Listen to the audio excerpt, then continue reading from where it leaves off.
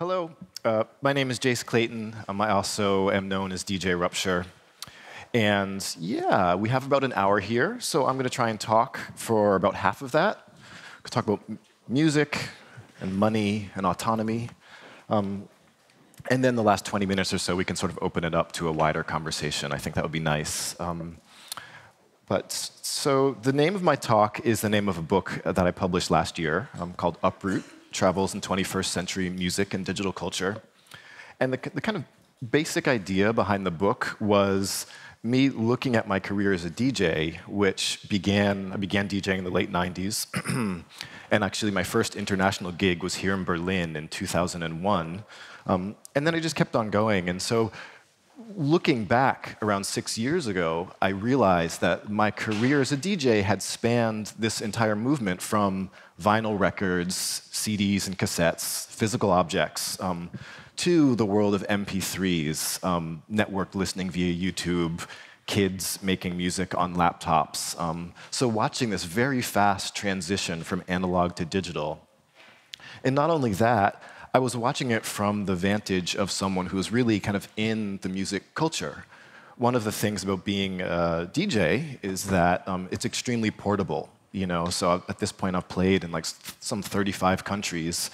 And more often than not, it would be me showing up somewhere alone and just being really kind of immersed in whatever was going on in the places where I found myself. So I had this view of this changing world of sound, but it was very much a kind of like street level, ground level view of what was going on. And so the narratives I found there were often very different from the narratives I was seeing in mainstream media. And that is kind of what prompted me to really sit down and try and condense some of those experiences into a book. And as a kind of shorthand for some of the music I'm writing about, I like to call it World Music 2.0. And so, of course, we've all heard the term world music. And world music began right here. So, of course, that's Paul Simon's Graceland, this 1987 album that he did in part by going down to South Africa and working with Ladysmith Black Mambazo, sort of a cappella group, large choir. And it was a huge success for Paul Simon. It sort of reinvigorated his career. And one of the things that the impact it had was that at the sort of record industry executives, they decided to call a meeting in London, and they said, well, Graceland is such a big hit, but how do we market other music from different types of the world? How do we tap into the sort of economic energy generated by Graceland? And so they really said, okay, it's an issue of marketing. We need a term for this type of sound. And at the meeting, all sorts of different terms, the notes are online from the meeting, and people were suggesting hot, people were suggesting tropical, but at the end of this long meeting, they said, okay, we're going to call it world music. And specifically, we're going to communicate to all the record stores and distributors that you need to make a world music section for music from different parts of the world. And that's going to be it. And they did that quite successfully. Now world music is a sort of large industry. But world music it's a very top-down entity. It's all about major labels. It's all about A&Rs sort of choosing very specific artists and sort of grooming them and putting them into a kind of a very streamlined system. And so much of what's interesting to me about musical culture nowadays is what I'm calling, in contrast with that, World Music 2.0. And this is a photo I took in downtown Cairo, right kind of around the time of Arab Spring. And to me, this is a kind of visual representation of World Music 2.0. Like you've got the hieroglyphic graffiti in the background that are sort of referencing this ancient Egyptian culture, but done in spray paint. You've got kids with bright colors and skinny jeans, and yet there's always this sort of overlay of tradition. Like all the elements of what it means to be Egyptian are kind of wrapped up and somehow fighting in these online, offline spaces. But specifically, I think of, for me, the hallmark of what I'm calling World Music 2.0, of course, is the 2.0 aspect of it. And so it is what happens when the computer becomes the main instrument? What happens when the computer turns into the folk instrument? And so we've all heard all sorts of different types of this music, but it's remix culture taps into this. It's the kind of I like to call it as like music that's sort of arising from the condition of YouTube. People are going online, listening to videos, and they're saying, hey, in this case, I come from Egypt, this enormous tradition of classical music, but I'm also getting beamed in Shakira videos. I'm also looking at Tiesto videos online, and I have a cracked copy of Fruity Loops. Like, what do I do next? How do I express what it means to be young now in this very particular moment?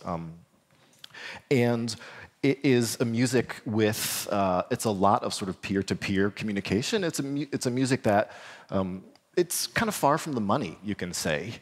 And here's, just to give you a clip of what I'm talking about, in one instance in Cairo, this is a genre that's basically around 10 years old, a little bit more than 10 years old now. And it started by the producer, who you're going to hear, DJ Figo. And basically, he sat down and said, OK, in my zone, this music called Shabi is big, but I'm really interested in club sounds. I'm really interested in working with electronics. How can I work with the computer to kind of update that? And this is a video of him. It's a fan-made video, which is also part of World Music 2.0 culture, and it's basically a diss track. So the kid you'll see in this video, it's a Amir Haha, his competitor, and he's kind of relentlessly making fun of him. But the sound is what I'm very excited about here.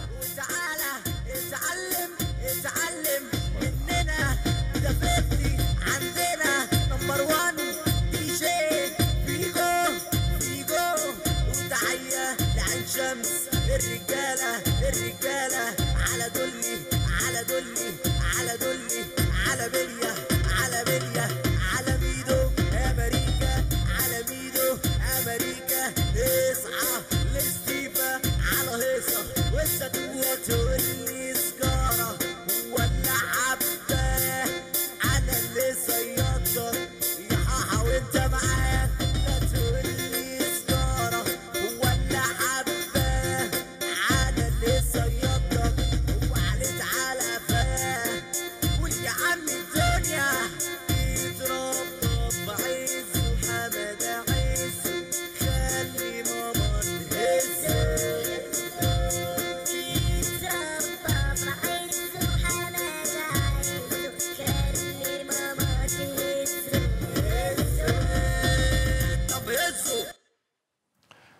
So that type of informal music making, it's happening all over the world right now in all sorts of unlikely places. And in each place, it kind of contextualizes in a different way. And this is a shot of Figo's studio. And so once again, it's people with very little means often who are kind of entering into this flow. And maybe it begins casually, and maybe they keep going, and it goes away from something other than a remix or an edit. Maybe they start making money off it, or maybe not. Maybe it's just part of, like I said, of folk music as conversation. But as a conversation in this time when you can make a video like that using preset video edits, taking in these aspects of silly pop culture, but then also rapping against your buddy in the next neighborhood. This is a shot of the sort of that same area. Figo and his friends, they've raised pigeons on the rooftop. But one of the most interesting things to me about World Music 2.0 is how it does two things. First of all, it completely scrambles the timelines. I think, coming up through the 90s listening to music, I had a very specific sense of who did what when. And that was kind of key to my understanding. Like a new record would come in, and you'd pick it up, and you'd say, OK, how does this fit into the overall picture? Figo and kids like him all over the world, they are existing in an environment when YouTube recommended video suggestions. That kind of is more important than any idea of this came first, this is what's proper, this is not. Like I said, it's a time of the influencers are sort of wild, but it's no longer linked to any specific time. And likewise, it really messes with this idea of a local sound. We're used to this idea of folk music being somehow authentic and tied to place, and that's certainly part of it. But this summer, I was walking through Lower Manhattan. This is right near City Hall, right near Wall Street, and I heard coming out of this hot dog vendor, this Egyptian hot dog vendor, the very same track which I just played, which was an obscure tune from 5 years ago. And I was like, this is so fascinating. And it points to the way in which, of course, every city is shot through with waves of different people. And so one of the funny things about Manhattan is that many of the sort of kebab vendors are Egyptian, and they're often playing this amazing music. But it also speaks to the spread of Figo. He's operating completely outside of a label system, and yet he's able to hotwire, reach out, end up bumping out of a street in Manhattan, and that's just kind of normal. And so I became fascinated in a lot of how this is happening all over the world is quite interesting.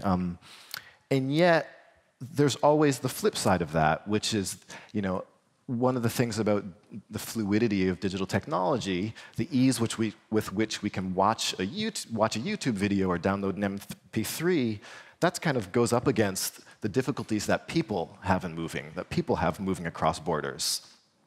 And so one of the things we're seeing in Europe right now is kind of the flip side of this, which is that looking at people ending up in the Greek islands and trying to get their way to Europe, you'll have people from all over the world. They'll have a cell phone loaded with music, but they will no longer have a country. And so what is it like to make music and to listen in this particular type of time?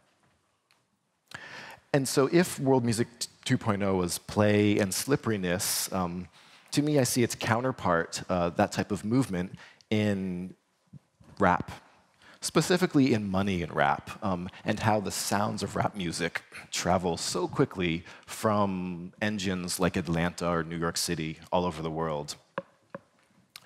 And I was thinking more about this. Okay, on the one thing, we know how sounds and samples travel, how DJs accelerate that, and it's a sense of great joy. But then let's look at how how money moves around and how ideas of money move around in hip-hop. And so, ever since its inception, rap has been about it's a boasting genre. I'm the better rapper, but it's a genre that likes to boast about wealth. I've got more money than you. I'm better than you. And that was the kind of main sort of discourse around money in rap music for a while. Millions of examples, but you can look at 50 Cent's I Got Money, 2003. He's sampling a song from 1987, but the first verse of this 50 Cent song, he's talking about how he sold, he sold his shares in Glaceau Water to Coke and got $500 million. That's what that rap song would become. But in recent years, I noticed how the ways in which people were talking about money in rap had shifted. It went from people saying, I've got money, I've got lots of money, I've got more money than you, to a discussion as money as something that actually regulates how we talk to each other, and actually how money gets in the way of listening and blocks access to it. Here's an example from 2014. This is T.I. featuring Young Thug. We got London on the track. Whoa. On the track. Yeah, man, T.I. in this motherfucker with me, nigga. To the max with it. Rex. I count 6 shots. Bustin' out the bando. A nigga jury real metal like a piano. I went from rad to riches to a 50 with tip. I went from smart car to a bitch with some smart lips. And that if it need make my hip limp. I'm going fishing with these little bitty strip dips. And my bankroll kinda big dip. Woo. She gon' bring it on a big ship. Quite trail, no quick trip. I got dubs in the alley, no tip. Yeah. Woo. She just wanna have a good day. Smoke way more weed than the guy in LA. I hold them birds till next May. Damn. Never let them fly away. Aight, hey. This is what my nigga Tip say. Yeah. Don't be blowing me up, nigga. I ain't getting up. If it ain't about the money, ain't no use to you ringing my line. Stop wasting my time. If it ain't about the money, nah, I can even hear what you say. I ain't finna do shit. If it ain't about the money, bitch, you can miss me with it. Bitch, nigga, miss me with it. Turn it. It's kind of this amazing claim. He's like, if you're not talking to me about money, I can't even hear what you're saying, And then lots of songs riffed on this theme for a while. But then in the past year, the money talk has gone even further. So here's a song off of Ray Shremmerd's last album, Swang. And I'll play it through the chorus. But the thing that keeps flipping me is when they say, when the money talks, what is there to say? Know some young niggas like to sweat. Yeah. Know some young niggas like to sweat. Know some young niggas like to sweat. Know some young niggas like to sweat. Know some young niggas like to swing. Big bang, take little bang. Every day spilling up drink. She want the whole crew, shawty break. When the money talks, what is there to say? Blow away, watch it blow away. When I Yeah, when the money talks, what is there to say? And so I keep returning to this line, and it's kind of an incredible admission. And first off, in this song and in a lot of the current trap, you get this kind of, there's a sort of sadness or melancholy in the sound itself. The Future and Drake album, for example. And it's to me, it's linked up with what's anhedonia. You know, this idea that we no longer, like our pleasure receptors are blown out. You know, you get this a lot in Future's music. You know, he's rich, he's loaded, he's on drugs, he's surrounded by women, but he's still sort of blown out and kind of unhappy. And so there's something about that saturation with capital that leads to a kind of exhaustion. And even in lyrics which sometimes boast it, it always curves around to the underside. But more specifically, when money talks, what is there to say? It's this kind of acknowledgement that to be any sort of performing artist, to be a rapper, there's something like the money, it's a form of speech even larger than you. And to some extent, you're only performing a role within that. You're sort of underneath the sign of money. And so if that thing speaks louder than you, what can you actually say? But then getting into like the nitty-gritty of the current hip-hop sonics, when money talks, what is there to say? It's this interesting admission of, okay, you know, lyrical content, what any particular rapper is saying, actually matters less and less. You know, we've come a long way from the glory days of 1990s lyricism and narrative and rap, and you get all sorts of other things become possible. And so now I'm going to play a clip from Returning to Young Thug. But if the lyrics are less important, what else becomes important? And it turns out that it's all the sort of extra linguistic sounds, all the grunts and the rattles and the texture of the voice, and what a voice sounds like when you're pushing it through auto-tune or pushing it through a vocoder, or pushing it to the edge of what it can do. And so this is the first little bit of Harambe from Young Thug. catch him down bad, beat him with the bat, hashtag that.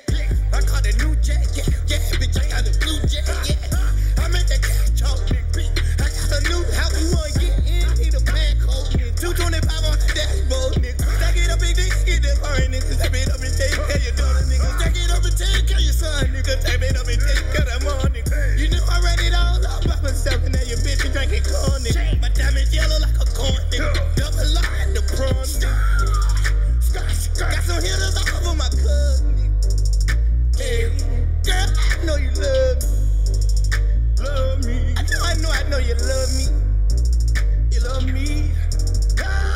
Bentley will a nigga fast, kill a nigga, back it up. Fast kill a nigga, fast will a nigga, back it up. Hey, shit. So, you know, he grunts, he whispers, he goes into falsetto. Hello, Theo. His voice breaks. He's really kind of pushing the edge, and it's all these kind of, you know, you could call them almost like blues tropes. But here, it's, as in many, many songs like this, the lyrical content is somehow completely secondary. The money's talking, we're left with image, and we're left with sound.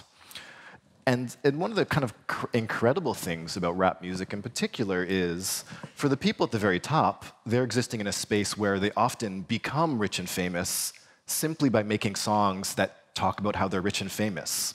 So, like, it works with Migos, it works with Young Thug, it works with Ray Shremmerd, and that's almost like casting a spell, you know? So that's the power of language and conviction and a whole lot of luck. But then, as a genre, it is deeply, deeply complacent. with everything that's worst about capitalism, predatory capitalism, it's on full, conspicuous consumption, all the misogyny, all the heteronormativity, it's all kind of at the heart of hip hop, and part of our weird attraction for it, I believe. But when the money talks, what is there to say? The flip side of that is that there's this really interesting space for a kind of avant-garde in sound that is alive and thriving. And it's precisely those contradictions which bind them together and makes it such an interesting genre for me to listen to now. Far more interesting than it was back in the sort of golden era of the 1990s, when hip-hop records are mostly sampling jazz records and looking back to a kind of nostalgic, iconic black past. That has been broken open, broken apart, and we're left with this very, very strange space. And one of the ways in which that space opens up things is how we've seen trap sounds go global so quickly. So kind of the ground-up DIY aspect of world music 2.0, unknown kids remixing each other, putting the sounds out there for people, anyone to listen to, and something like rap music, this major industry that it's become. I see a lot of what myself and my peers engaged in as kind of somewhere in between those two worlds.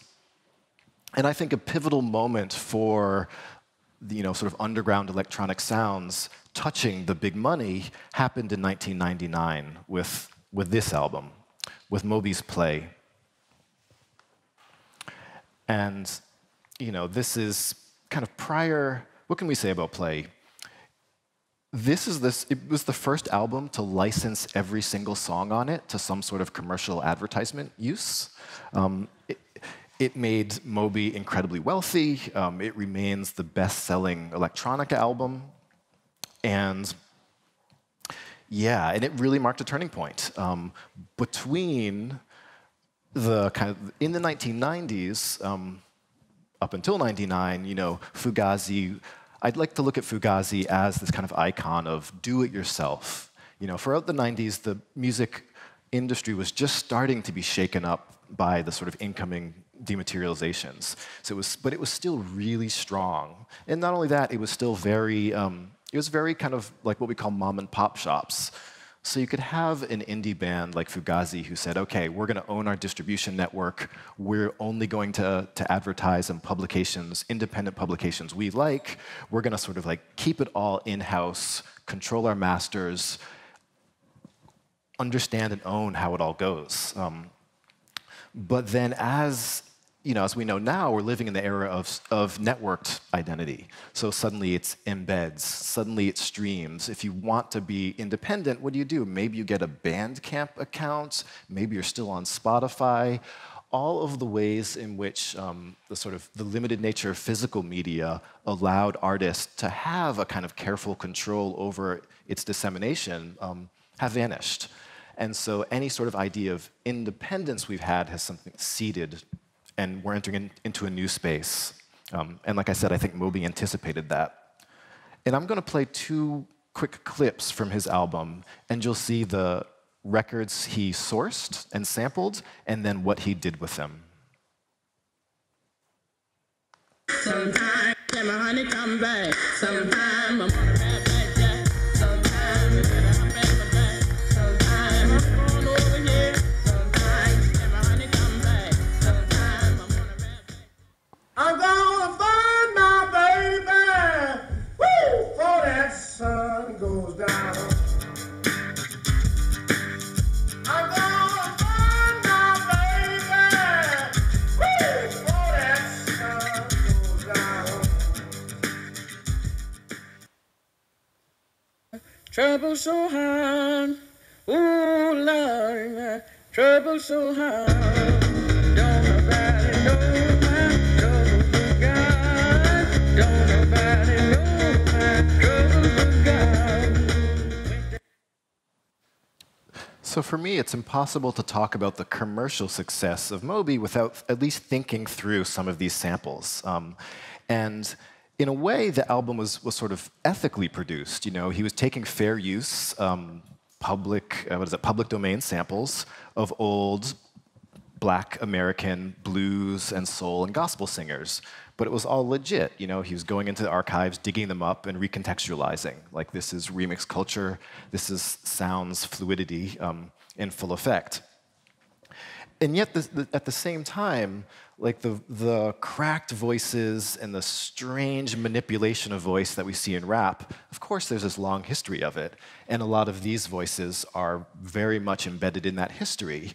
And that history comes from this idea of, okay, these are the rigors and all the frictions of the lived Black experience are somehow embodied in those sounds. And not only that, Moby's tracks sell better because they're charged with the power of those old voices. And not only that, you can't simply sell those old voices for Oldsmobile or Budweiser or whatever it is. You need it to be repackaged in a very sort of clean and presentable way, which is what he did. And so it's not about some notion of theft for me. It's more about this idea of a reminder that in an American context, the only authentic thing about Blackness, the Black experience, is dispossession, is having something, creating something, a voice, a song, a style, all of these things that live in oral culture, and not having full control over it, having it taken away from you or modified in some way, even if it's done quite legally and all proper, which is what happened with Moby. But this idea, the central fact of Black authenticity in America is dispossession. And so that flips back to this idea of do-it-yourself culture, to me and you and the audience as artists. And it's almost like this notion of Blackness, it's simply it's a kind of a vanguard precariousness. But it asks the broader question of what aspects of your own narrative do you control, you know, as a creative? What aspects do you have the power to change or redirect as you see fit? And one of the things, I mean, writing a book is a sort of terrible, awful, long process, like crawling across an auditorium filled with glass and dirt. You know, it's painful, it's slow, and you feel incredibly isolated. But one of the great things about writing a book is you can sort of expand all these thoughts at length and really kind of dig in a way that you simply couldn't with an essay, with a tweet, with an album. And so in one of the chapters of Uproot, to loop back, I said, let me trace my kind of personal history through this relationship with money and ideas of artistic and economic freedom. And so I had to open this chapter kind of putting all my cards on the table. And so, you know, so I talk a bit about Fugazi, and then I talk a bit about Moby as a transitional figure, but then I talk about me. And so in 2002, early on in my DJ career, I was in Pontevedra, Spain, playing at a festival. And it was a festival sponsored by an energy drink. And as it turns out, the DJ booth had a glowing logo of this wretched energy drink built into it. And they hadn't told me, you know? And so it's like 1,000, 2,000 people, and I was like, great. And, you know, so I go out to start my set, and I was like, wait, I can't play these records knowing that everyone's looking at me and seeing this glowing, terrible logo. And so I take off my jacket, and I sort of drape it over the thing. I was like, okay, and then I began. Yes, right? It's just like, no one told me. And then a man in a suit with a headset like this one comes over, and he taps me on the shoulder, and he's like, no, you need to take that off, or they're going to stop the music. This is our advertiser. And I was like, no, you know, and arguing in Spanish, which felt empowering. And I was like, no se puede. But I was like, no one. And so I held my ground, and I was like, you can pull the plug. No one told me about this. End of story. And so he went, talked to another guy in a suit, and then they let me perform. And so I did the set. On it went. And it did. It felt like a minor triumph, you know. And part of that is it's like one of the few things artists have is the sense of artistic freedom. You know, it's like when I'm DJing, I want to make my own choices, steer through the world of sound in my own way, and no one can tell me how to do that. And I'm aware that those choices will impact my economic viability, my tourability, my presentability, but somehow that is critical to the intensity and the love I have for DJing. But times changed. This was 2002, and that form of branding was so in your face and rough. 10 years later, I was trying to raise money for a project of mine called Sufi Plugins, which is a series of plugins built around non-Western ideas of sound. And I wanted to return to Egypt to make more, and no one would fund it. Maybe unsurprisingly, and friends kept telling me, go to Wretched Energy Drink, go to that company, they will love this project, they will give you money. And I was like, I don't know. And people are like, well, you know, they're giving money to good writers to cover lesser known aspects of music, they're documenting electronic music culture and all these things, you should do it. And I was like, okay, I'll have a meeting with them. And so I had it, you know, so 10 years, almost to the day after Spain, I'm on the Skype with them, you know, 3 representatives of this company, and talking about the project, and it became very clear that they weren't interested and that this was not going to happen. But I did take a few steps towards it. You know, I was like, I have this very quirky, idiosyncratic project. I can't get funding for it elsewhere. Let me try this out. And again, the thing about writing through this is it allows me to sort of unspool all these complexities. Like I don't think any artist can live in that sort of, in the Fugazi world, in this DIY, create your scene, just tour, boom, boom, boom. There are too many interdependencies going on, both online and off. And so thinking about how to navigate that, it occupies a lot of my time, but it's also quite telling, you know. And so to me, it zooms out and pulls into larger ideas of identity. Of course, we love this idea of the great artist, the individual genius, but now I feel like more than ever, we are hyper-networked, we are hyper-interconnected. Things like the social media platform and performativity need to kind of perform your own persona on various corporate platforms, and that somehow will have a direct bearing on, again, bookings if you're a musician, all these other things, on down to things like rent. But in short, I am really interested in an era when the idea of independence is going away or gone, and then how do we start thinking about interdependence? You don't have autonomy, but you still do have many different options. And so that sort of, the nutshell of this experience taught me, if nothing else, that you strengthen the networks you participate in. You can't simply withdraw, step out, you know, be outside the system. The system is embedded. It's inside us, it's inside, you know, our phones, it's everywhere. But who you talk to, who you listen to, who you dance the party with, those are the things that end up making kind of an incredible change. And so much of that, you know, I was just thinking of doing some clubbing here in Berlin, so much of that, the communities that come together around electronic music can be very fragile, very fugitive, and very fleeting. But there's often an incredible power even in those moments where you choose to do your thing and how you choose to add your voice to the sound. So I will stop talking for now, and maybe if anyone else has any response to something I've discussed in the past 35 minutes, there are microphones at either side of the front of the house. If you could come up, and we could maybe turn this into a kind of conversation. Oh, and I could do this.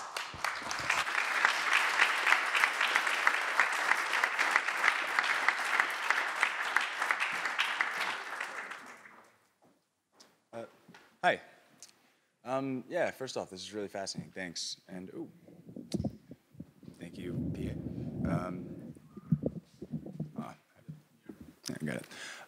Yeah, so one thing I noticed is that you mentioned dispossession and that being sort of an essential part of the African-American experience, or I guess the African experience en masse, right?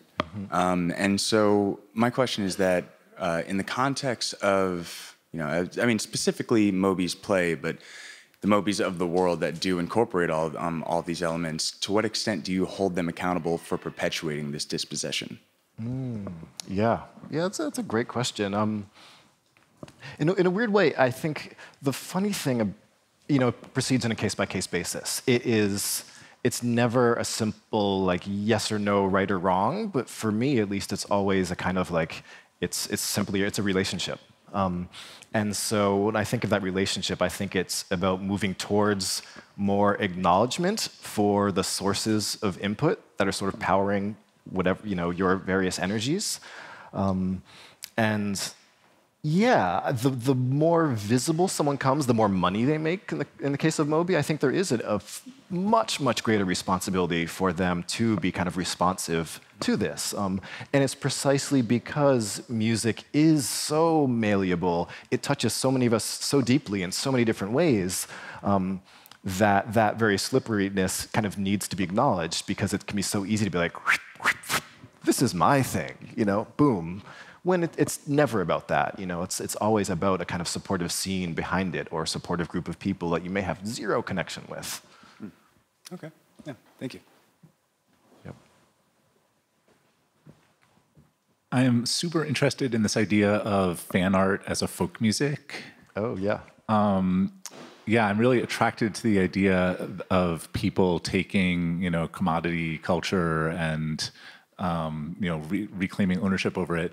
I mean, if Theodore Adorno was here, he would say, yeah, but they just end up getting owned, right? Like, you can never make that commodity culture your own. You always get sort of sucked up into it. What would you respond? Yeah, it's like, the thing, I too love fan art, fan appropriation, and it's in a way, I would say, Mr. Adorno, it's not about ownership in this case, or dispossession. It's about, at the fan art level, it's about modulation. It's simply about interrupting their signal with your own curves and waves and spin on it. And so it turns into a form of talking back, and it turns into a form of participation. And I'm not sure if I made it clear, but one of the thrilling things about World Music 2.0 is that for myself and many, many other people, the musical experience begins with something like fan art. Like, you just do a quick edit, bootleg remix. But then if you want to stick at it, maybe you say, okay, how could I add more of my voice? How could I take out the Beyonce samples and still have it bounce or whatever? Yeah. And music, it's this constant, like, the ownership thing is so very real. It's because there's actually so little money to be had in selling music, right? You get a lot of machinery that's trying very hard to extract maximum value from any particular song. But the fact is, like, almost every sort of meaningful musical experience that we have, from sitting down and stitching together the fan art to just like driving around with your friends and listening to something, so many of the moments where music has the most value to us as humans, the money is the furthest thing, from the room.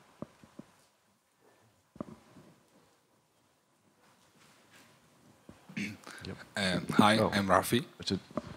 Sorry. Yeah, he can go. Okay. I'll go next. Thank you for the presentation. I like the Egyptian part, the music. I'm Rafi. I'm rework on Arabic music, and I remix it with the house and Berlin vibe. This okay. And my problem is here. It's I want to avoid the politics thing.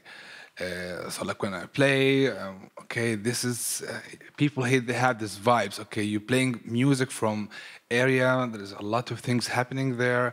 So I am dealing with politics and nationalism, and this is, I don't know how can I avoid that. I want to play music for just the music, as you said, it's a conversation, but it's like people, they give it to high level of politics and this energy of bringing bad stuff. Yes, like here, I guess the question is like the politics entering into it. Like, you don't want. I would love to hear a bit more about that. Is it the idea that the audience are like, oh, this music is political because it's like Arabic music or something, or is it? It's like it's bring a discussion after that. Like sometimes, okay, can you please play more Syrian music more than Egyptian music? Oh, funny. So this is like, you know, yeah, this is event. Okay, people are from. So this is the what's more happening here. So it's like Nationalism. I see. So people in the audience who can understand the lyrics, understand the era, but they're like, why don't you play from my country, this country, and then nationalism and you're like, but you're like, yes, that makes a lot of sense. Because one of the exciting things about so much like abstract electronic music is it's at least thinking of it's not about a nation state. It's not based on language. It's kind of freeing in that sense that so many people can enter into it in so many different ways. It's not a universal grammar, but a 4/4 beat can be very, very open, and it can be very, very open to overlays of things.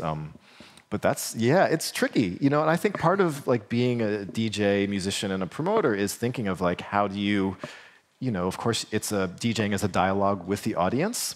But if the audience wants to be conservative and kind of balkanize things, you're like, sometimes you need to really struggle against that, to push back.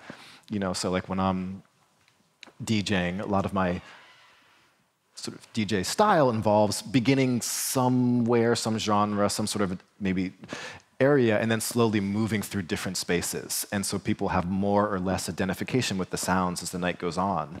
And I do that because that's how I listen and love music, but it's also really playing with audience comfort zones. Like you want to get people dancing to, I don't know, some Debka music from Syria, but then slowly bring into, some of the Egyptian electro-shabi, mahraganat, or whatever it is, and then bring it into, Berlin house or whatever. So yeah, I think I guess like a sort of a broader thing is that there's the notion of a club space. It's usually like, okay, you're going to the club, it's going to be a party, everything is going to flow. And that's fine, but moments of like friction and discomfort and confusion are very, very welcome, and periodically, actually, late last night at Treasure, I was like, okay, this 4/4 beat, it's being replicated all over the city and all over the world right now. We're just sort of like dancing along to this machine, and it's kind of terrifying. And so that's why we want polyrhythms. That's why we want moments where the beat drops out, and just to get a sort of different relationship. And as you say, there's this kind of intense, the coffee's kicking in, you can tell. There's this very intense relationship between, it's like all the freedom of the being a body on the dance floor and the sweat, and then like nationalisms will still descend, language barriers will still descend, so it's the kind of the fight for this sort of utopia space of play. Requires the noise and the dirt and the derailment of the train from time to time. Yeah, thank you. Thanks.